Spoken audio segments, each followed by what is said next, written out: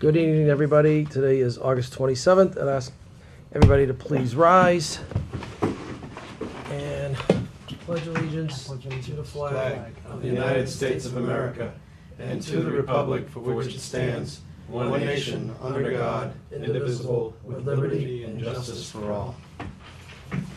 Okay, before we actually get into business tonight, it's with heavy hearts that I report that we've lost a retired police officer, Sergeant Dave Armstrong. He put in 24 years on the Georgetown Police Department, and I know that a lot of people would remember him through his work with the schools and as the DARE officer. So please keep your thoughts and prayers for the family and for Sergeant Dave Armstrong.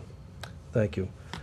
Okay, before we get into any of our normal business here, we would ask our health agent, Deb Rogers, to come up and give us a little report on our mosquitoes and EEE issue. Sure. Thank you.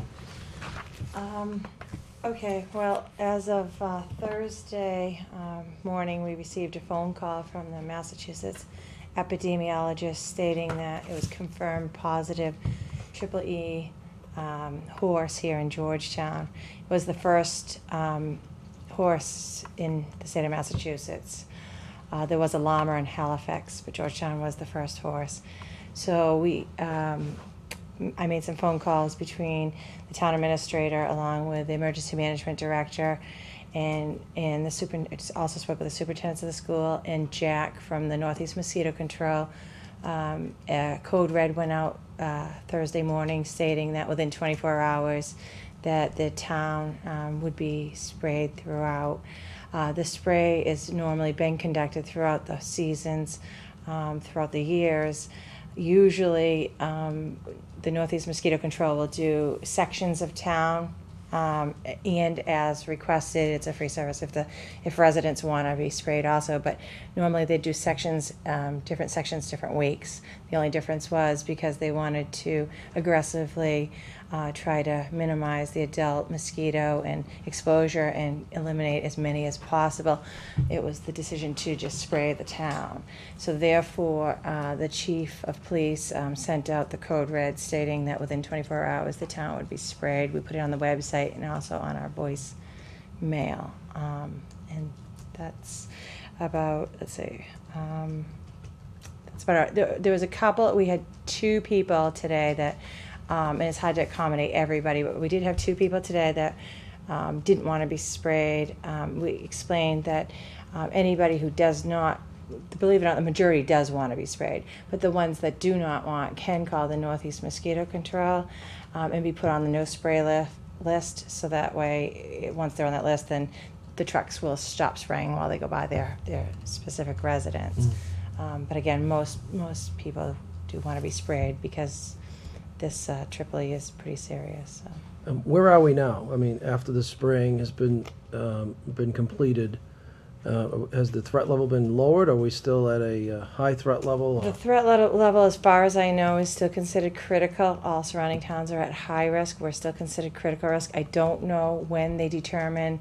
Homeland Security, we actually received Thursday confirmation too through them, and they're still on the critical list, and as of today it still showed critical. I don't know what their criteria is to switch. The only thing I can say is that prior to even having this EEE, we did a preliminary precautionary measures by putting it on the websites, notifying the superintendents and pretty much town departments, stating that we kind of knew that we didn't expect a horse, but we knew that we were probably going to end up with some positive either pools of mosquitoes from West Nile virus or EEE. So we've been trying to warn as many residents as we can to just under precautionary measures that they're the ones who have to really take action too. We can do spraying and try to minimize the adult population, but the exposure, it's each resident needs to, try to stay out of during the peak hours of dusk to dawn, or wearing long sleeve pants and clothing while they're out there, or using the DEET and the insect repellent. Also, it states that just 4 days of a small puddle of water can create and rebreed these mosquitoes. So any emptying gutters and all your things that hold water. So we're Steady, just steady. trying to eliminate it. We're not going to get rid of it until they say the first frost will actually remove these mosquitoes. But until then, everybody needs to really take precaution. Be vigilant. Mhm. Okay. Any questions of Deb? We didn't have any pools with West Nile, did we? I know we've had that in the past. We have had that in the past. It's Yeah. just a matter of time. Newbury had Oh, two New- pools Okay. on the butters right into, I mean, mosquitoes really don't know the property line, so Right. they're right there. Okay. So, So- and Boxford has had West Nile virus. I think all our surrounding towns, we just haven't actually had a positive So that's confirmation. why we had the alert. Well, that- Where you said earlier that were warning people on that because of the surrounding. Right, we actually towns, put yeah. surrounding towns. And Triple E has been found in pools of mosquitoes, Townsfield, Methuen, and other areas surrounding. We actually we haven't had the pool of mosquitoes, as I know, but we have had the horse that has been confirmed. Was the horse always stable here? I mean, there was no chance it was. I have did- not heard any different, so Okay. I believe it was stable there, correct. Okay. Debbie mentioned something very critical. The horse was not vaccinated either. Correct. And that's another thing that, like, when they say Georgetown was the first horse positive in the state of Massachusetts, many horses are vaccinated against Triple E, and this horse was not vaccinated against it. So, So this horse was kind of like the canary in the coal mine. The fact that it Correct. wasn't vaccinated gave us the positive. correct. We knew it was around. Yes, that is true. So will they test again and then, They do every Friday. We get results every Friday. Whether it be West Nile virus, they test pools of mosquitoes that they collect and they send them out and test regularly. And that was another concern, was that how long the time frame took. But I guess, and this was news to me, but according to the Massachusetts epidemiologist, when the onset came between that and collecting the sample and then sending the specimen to the epidemiologist, it's not one of the first tests they test. So when this horse had symptoms and actually they went, they test for many other panels and pathways first, and that takes a few days, and then by the time they actually, there's it was like a 10-day lag. But that is why the state did say they do not hold back. They got the results the day that within an hour that we received it too. So that was good to know that we do receive it as quick as we can. And again, the two people, the residents that had a few issues with it, stating that that we should be waiting 10 days and things. The idea is that our for public health wise, we just want to minimize as many mosquitoes as we can in the best interest. So the ones that may be against it can call that number and be taken off. But many people, I actually had a lot of positive calls where many people want the number to actually be put on a list on a regular routine weekly spray. So The only question I have is, since we're still on this critical list, are there any guidelines that outdoor activities for sports and stuff that we should be following besides the spraying and yeah, how that works too is I actually spoke to the epidemiologist about it and asked. They said that the health department would probably want to recommend that to at this time before we had sprayed to postpone and reschedule all sporting until the town was sprayed to help reduce the population, and then go with the guidelines of trying to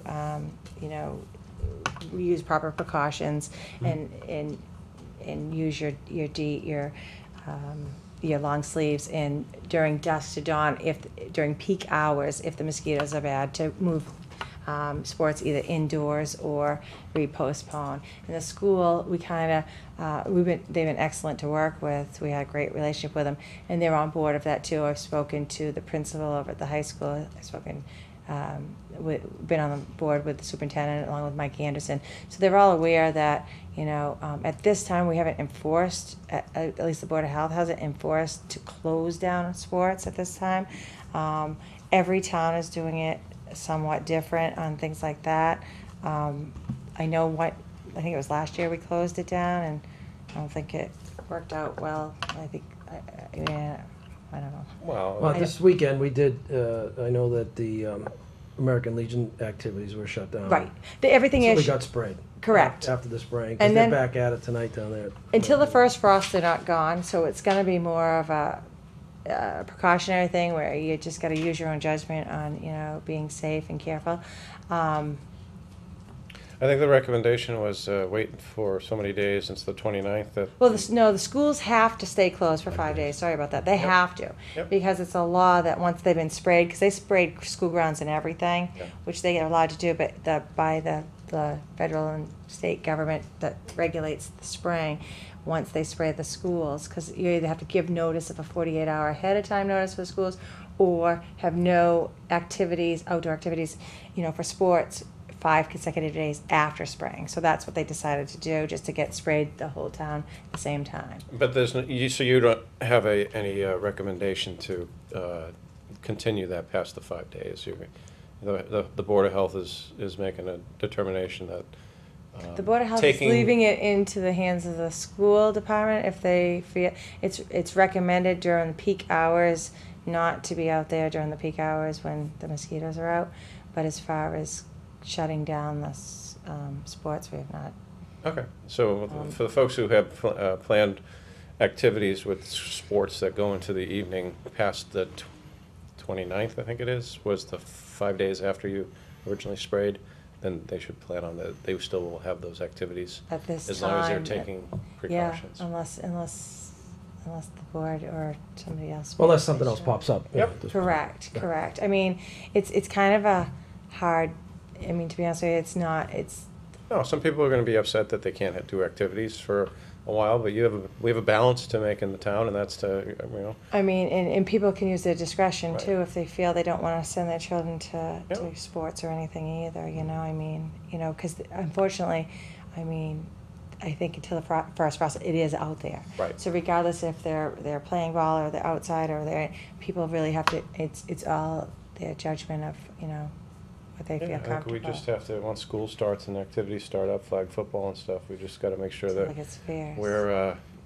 continually at least sending that message to Yeah. reinforcing it, because Yeah. I think people will And get again, lax. and at this time, if there's something that either between the state epidemiologist, the Board of Selectmen, or the Board of Health determine that, it's unsafe, but, there's really not much more Okay. besides spraying regularly too, so, Got it. okay? Okay, Thanks for everything you're doing. Okay, thank you, thank Deb. you. Have a good evening. Thanks.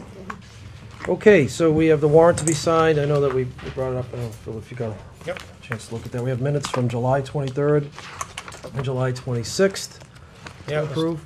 this was good bedtime reading. Awful thick, huh? These are thick meeting minutes. It's like, wow. Very comprehensive. So, Mr. Chair, if you don't mind, I'd like to move that we approve the general meeting minutes from our meeting on July 23rd, 2012. Second. Okay, we have a motion and a second. All those in favor? Aye. Aye. Aye. I move that we approve the meeting minutes for our joint meeting with the school committee that we had on July 26th, 2012. Second. Okay, we have a motion and a second. Any discussion on the motion? Hearing none. All those in favor? Aye. Aye. Okay, so warrants and minutes, those are down. All right, Mike. We have to talk about the ESCO bonds, right? Yes, this is the Qualified Energy Conservation Bond.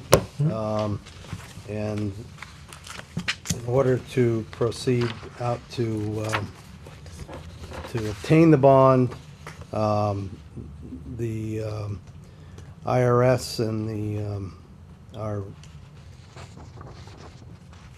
our financial advisor requires that the board make this declaration that the money, the bonds are being used solely for the purpose of establishing compliance with the Internal Revenue Code, and that's basically it. Okay. All right. Well, we need to go ahead and approve this in order to start our ESCO project, right? Although we've already started, right? We've started, and We need the money to pay for it. right, and we'll probably receive our first bill within the next couple weeks. So this needs to be signed at least 60 days before we pay our first bill. Okay. Mr. Chair, I move that we approve the declaration of official intent on the town of Georgetown to reimburse certain expenditures from proceeds of general obligation bond anticipating notes and/or qualified energy conservation bonds as presented. Second. Okay, we have a motion and a second. Any discussion on the motion? Any questions for Mike? Hearing none, all those in favor? Aye. Aye, sorry. Aye. Okay, 3 ayes. This is a, It says clerk, should I sign it? no, they're asking for the clerk, and Okay. Stu's on vacation? Stu's the clerk. So we'll have to get his signature when he comes back. Okay. Really, the chairman can't sign it, huh? I think they put, I mean, the clerk is just saying that this is a true, Yeah. correct copy of the All right, have him sign it. declaration. Yeah. We'll track him down. Sure, you'll be in town. Check with Jackie tomorrow, just in case. I don't know when she needs, do we? If she's not at the meeting tonight, so can well- you sign it? Yeah, he's still the clerk. Yeah, he's still, Yeah. Oh, he's still okay. the clerk. Being- No, if they would have said CEO or chairman, you know, I think they said clerk on purpose. There's no rush to get this signed tonight, is there? Do you need, as long as you get it No, signed like early I next said, week? we haven't received our first bill, Okay. and Okay. we need it signed within 60 days of receipt of the first bill. I think this is, Mr. Chairman, the Sure. first time in 4 years of what we've been here that we've really needed a clerk. Right. Yeah. Yeah, good point, Gary. All right, so we, due to, again, the services for Sergeant Armstrong, the chief is not here tonight, so I'm going to pass on the police department items that are on the agenda.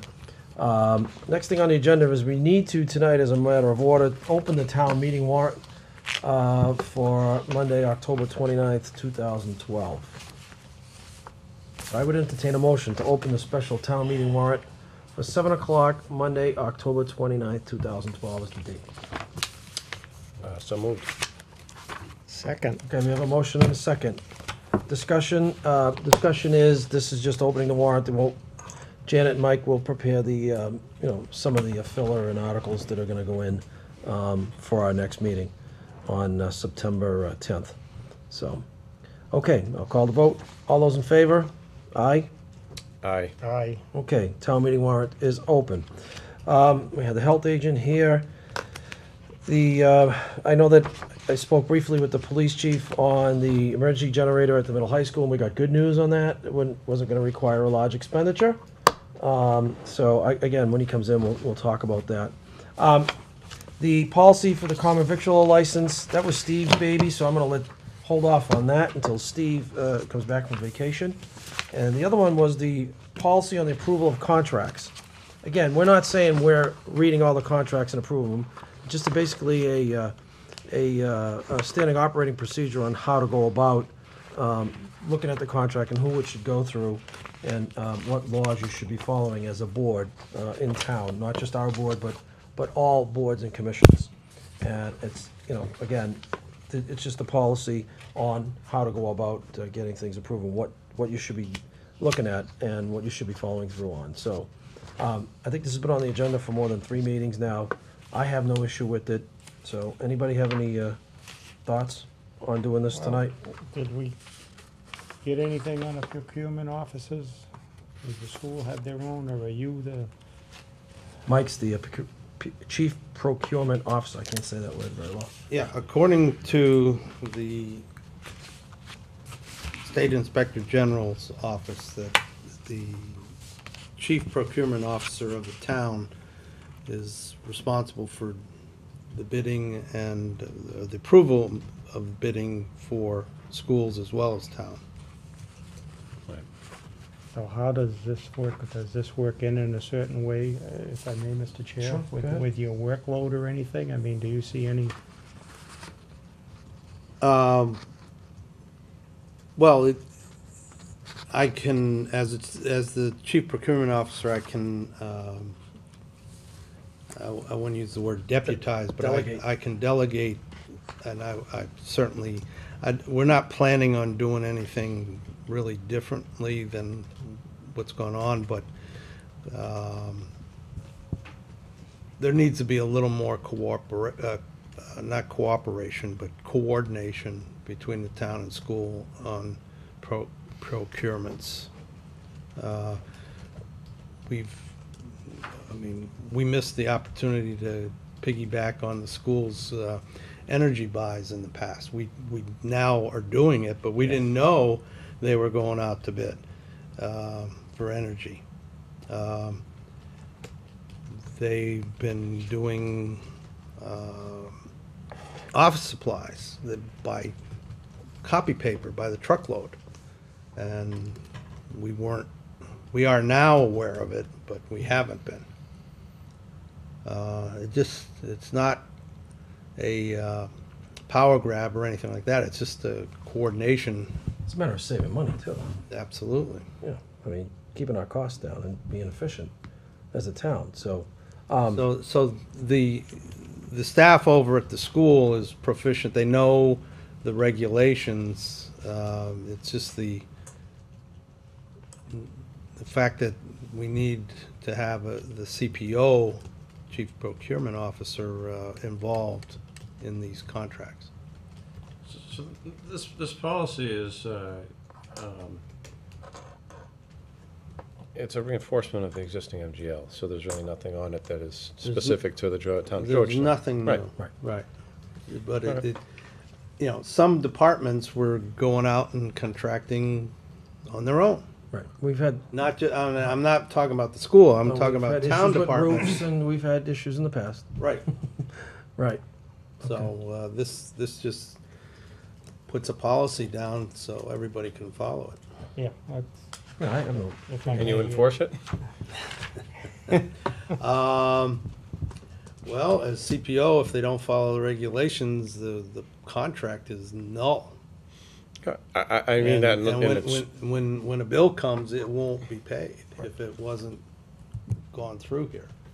So I would suggest that if we approve this tonight, that this goes out to every department with a nice, small little memo from you that says,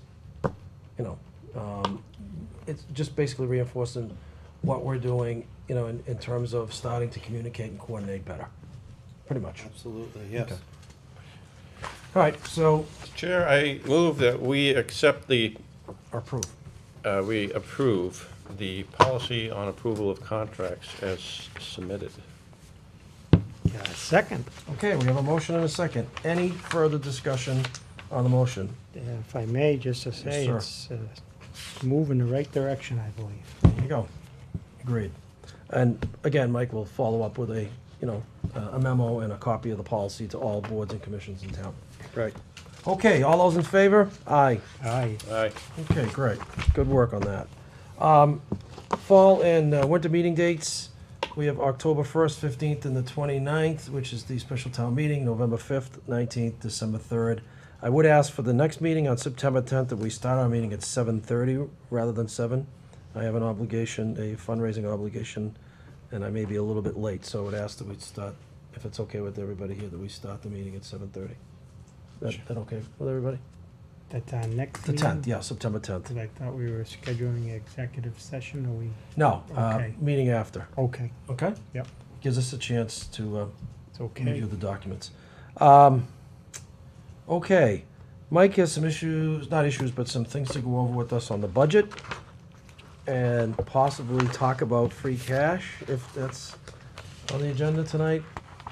As part of my town administrator's report, Mm-hmm. pass that to Bruce, please. Well, first of all, You've all received a copy of the last end of the year budget report as of June 30th. And it showed that we underspent or had $308,562 from the department budgets that was unspent, which is good, very good. We also had $34,031 in unanticipated revenues. Or revenues came in higher than we anticipated. So we had a budgetary surplus, excluding the reserve fund. The reserve fund was carried over. It was part of the free cash from the previous year, and we put it in the reserve fund, as you'll remember, because number one, we didn't know if the school override would pass, and if it didn't, we were expecting quite a few layoffs, and our unemployment costs could have been a lot higher than the $100,000 we had been spending. It was estimated it could be as high as $400,000. That didn't happen, luckily. So we get to pocket, put that $457,769 back into free cash, which is on top of the $308,486 that was the balance of free cash after town meeting in the spring. So this hasn't been certified. It'll be certified in September, but the estimated free cash is going to be $1.1 million. Quick question on the reserve fund, Mike. At 457,769, we budgeted, the budget was 542, so we did spend some reserve We money did. on, extraordinary items that we didn't, some of the storm expenses that came through, and, Yes. if I remember correctly off the top of my head, just some of the items. So, the actual number was 542, so we spent about 75, 80,000. Okay. All right, good. That's great news. I mean, that's awesome news, to be honest with you. Yeah, of that 308 of budget line items that were not spent, I wanted to point out that we had a surplus of $18,000 under town council expense. The assessor's expenses, and they've seemed to manage to do this every single year. They returned or did not spend $10,600 of their expense money.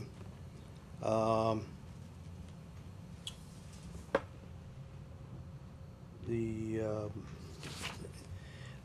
bulk of the money, as in most years, came from insurances. They're very hard to predict because we're putting the budget together before we know what the bill's going to be. So we have to estimate. And we had $113,000 left over in the health insurance line item. But out of $2.2 million, that's still a small percentage. And then we were fortunate in workers' comp. We had almost $28,000 unspent in the workers' comp. And unemployment insurance was very good this year. We were spending over $100,000 a year, and this year we only spent $77,000, which gave us a $22,500 surplus in that item. So just those three insurances. Oh, and then the dental insurance was returned $16,000. But the Health Department also had $8,700 in returned expended, in unspent expenses. And even the tiny Council on Aging budget of 21,828 returned $5,800 Really? in it for their expenses. Right. So, we have very frugal, department heads, even the ones that, I just mentioned the high ones. Everybody had unspent money in their budgets. Good. So if Mr. Chair, if you don't mind, just a All quick right, go question. ahead.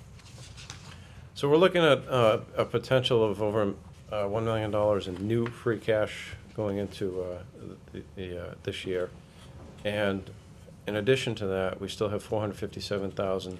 No, that's No, that's included in, included. that's all, that number of 1.1 is all inclusive. It includes, that's why I highlighted it separately. I wanted to first look at just the actual budget expenditures and revenues, because we knew the reserve fund was artificially high to begin with, because we normally only carried 95,000 in the reserve fund. But we should have had, 765,000 in free cash. But the revenues came in higher of 34,000, right? And Yes. that 34,000 has nothing to do with the money that we got back from the assessors for cleared off cases. That's correct. Court Yep. cases. Okay. No, it's just, Abatements, outstanding or accrued abatements or whatever it was. no, nothing. Because we has- split that between the stab fund and capital fund, right? Last year we did, yeah. Okay. I talked to the assessors, although that was, they've established, or their policy is to withhold 5 years of funds.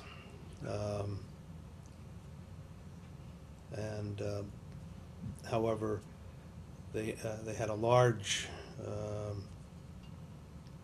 surplus for the country club golf course appraisal, which the state board of assessors found in our favor. Mhm. So we don't have to hold on. So there could be potentially some money, additional money coming from that account. Although, those are appealable decisions? It's been appealed and. So we still have to were- reserve for it? No, Oh. we won. Okay, all right. That one case was about $40,000 that was in the reserve that we would have had to pay back to the, Well, I think we're a little off the topic as far as, Yeah. I think my question, the- let us down a path. We'll review that when we get to the budget season. Yeah, Which is fast approaching. it is. So I gotta tell you, I'm not following this. I mean, I think I understand what the net number is of 1.108848. How are you arriving at that? I'm not sure. I see expenses of 308, a revenue surplus of 345, of 34, for a total of 342,593. That's, The lines didn't show up in the. That's unspent money from spreadsheet. 12. right, Yeah. got that. And then, This is the part this is the new free cash from the previous year. right, From 342. FY12. Okay, got that. The 457, 769 was in the reserve fund, in the budget. So you're adding those two together to get the 800,362? There you go. Correct. All right, that's what we're missing. There you go. That's And what then we're missing. we had money. And then 308, got it, okay. Now, let me ask you, snow and ice, are we all set with fully funded snow and ice? Or is any money out of this 1.1 gonna come out for prior snow and ice that we, No, We're all fully- that's right up where, to date. that 90,000, some of that, we paid that off, Right. so there's no outstanding accrual for that, we're good. we're good. So the only snow and ice we have to worry about is what's coming up in 13, Next year, yeah, above and beyond what we budget. correct. Cool, all right, good, that's Okay. great, that's good news, that's very good news. So, just so we're clear on this, then when we say new free cash, we're including the unspent reserve from last year? Yes, That's sir. right. Okay, so it's not 1.1 in brand new free cash this year. It is what was left over in the reserve account last year and the unexpenditure amount of money. Just want to make sure people are clear on that, because when I hear 1.1 million of new free cash, first thing I think is we didn't spend 1.1 million dollars in our expected expenditures this year. There's two items in there. Yep. that We didn't, Half, that so- carry over Right, from that's other why budgets. I broke it out Yep. the way I Okay, did. got it. But when it comes down to it, we have 1.1 million in our hands, I think that's. Once it's certified, once it's yes. certified. Yeah, good. Well, that's great news. Okay. Anything else, Mike, on the town administrator's report? No. Okay. Okay, next thing on our agenda is we have a request from the clerk, town clerk, to appoint, and I'll read them, for the special, state primary to be held on September 6th. The following people as poll workers: Elizabeth Davidson, Warden, Precinct 1, Star Anderson, Warden, Precinct 2, Etta Hallowell, Warden, Precinct 3, Beverly Knapp, Pat Duggan, Carol Chenard, Kathy Sachs, Lee Messner, Joe Young, Pat Lessner, Robert Davidson, Margaret Weaver, Cynthia Tardif, Lawrence Mintz, Robert Kennedy, Nancy Anderson, Kathleen Roach, Arthur McDonald, Alan Hollowell, Sandra Bronk, Steve Epstein, Jeanette Liang, Pete Zibel, Margaret Anderson, Ron Marshall, and David Bogdan. I get them all? Mr. Chair, I move that we approve the poll workers aforementioned on the state primary, which will be held on Thursday, September 6th. Second. We have a motion and a second. Any discussion on the motion? Hearing none, all those in favor? Aye. Aye. Okay, so the ayes have it. I think we have covered everything, and again, it was a quicker meeting than we anticipated because the police chief wasn't able to attend, and we passed on the common victualers agenda. Anything else, any other new business that I've missed that needs to come in front of the Board of Selectmen tonight? Mr. Chairman, just a reminder that there's another, we're going out to bid for a bond, and we need, Septic? no, bid for the bond, Okay. to renew all our bans and to pay for the things we raised and appropriated at town meeting. Okay. And we need, bids gonna go out through our financial advisor next week, but we need the majority of the board to sign off on the authorization to go out to bond. This is different from the ESCO bond. Okay.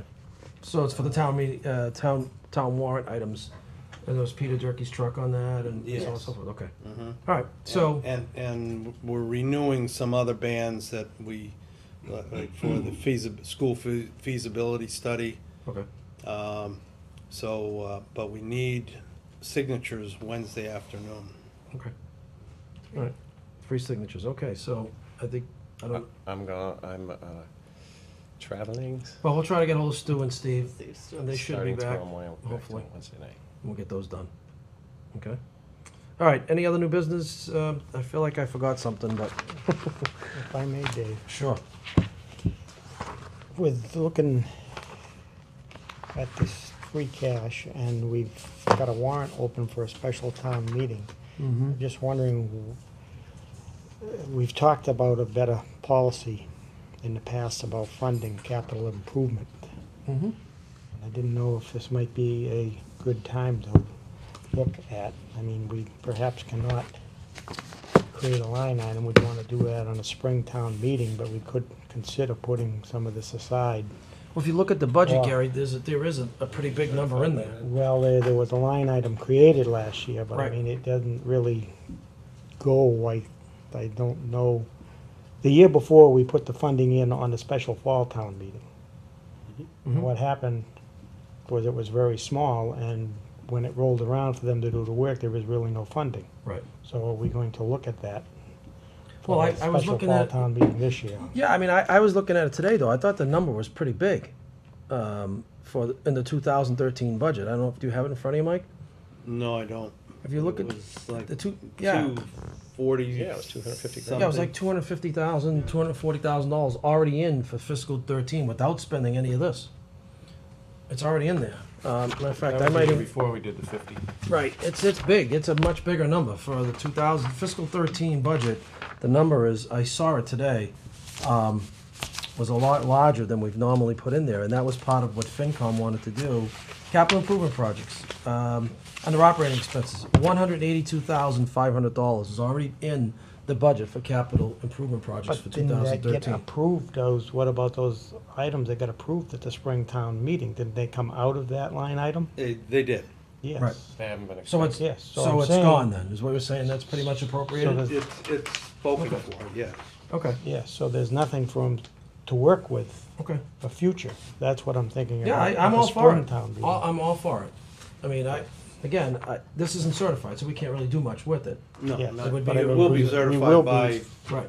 Well, let's start thinking about that. Maybe let's 29. connect with CIP then and see what the need is. And finance also, Yeah, I think, and needs finance to be in committee on it. too. So- Yep. All right, yeah, I'm all for it, absolutely. Taking a look at that, and we have an SOP that says we want to also take a look at the STAB fund too. Yes, You know, and I wouldn't, if we could squeeze some money out for the STAB fund, I'd be ecstatic about that.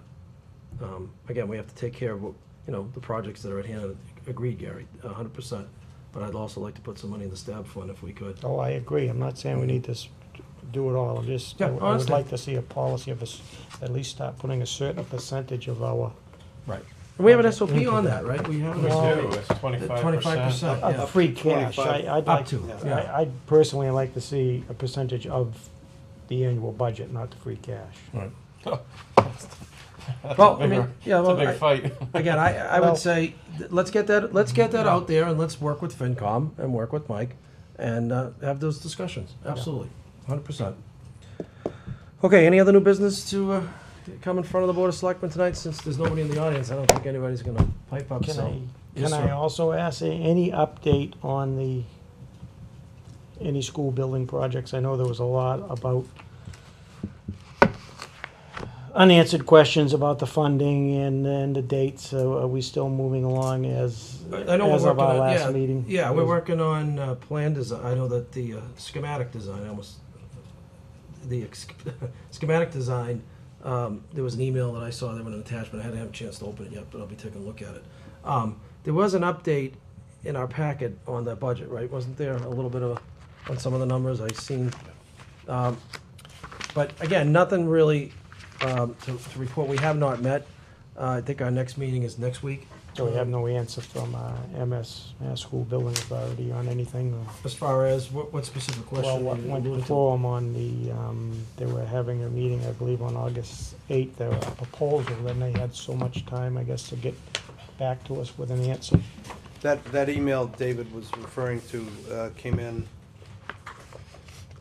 today, I think. Yeah, I saw it. and It's a response to the MSBA has questions to the submittal, and we have to get back to them on several.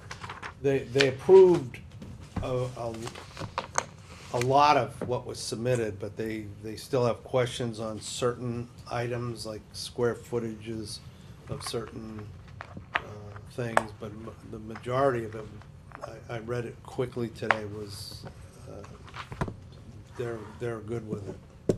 So I didn't see any questions that were that would present a roadblock to moving forward. They just wanted clarifications. Yeah, I didn't get a chance to open it. I saw it with an attachment. So as far as that goes, Gary, I can't really answer Okay, anything yeah. too specific. Again, we're gonna be having a meeting, I think it's next week, to cover, kind of update where we're at. So if you wanna come by and Okay, listen in. Consultants are working on responding to the inquiries. And I'm sure they'll have the answers by next week's meeting. Okay. Next meeting is September 10th, again, 7:30 PM. has starting half an hour later, and hopefully we'll have the chief in, and we'll be able to clear up some of these items that were on the agenda for tonight. Nothing earth-shattering, but just some maintenance items, I guess. Okay, I'd entertain a motion to adjourn. So moved? Second? Okay, all those in favor? Aye. Aye. Good night, everybody. Thank you. $1 million, that means that listed towns are hit by about $1 million in there.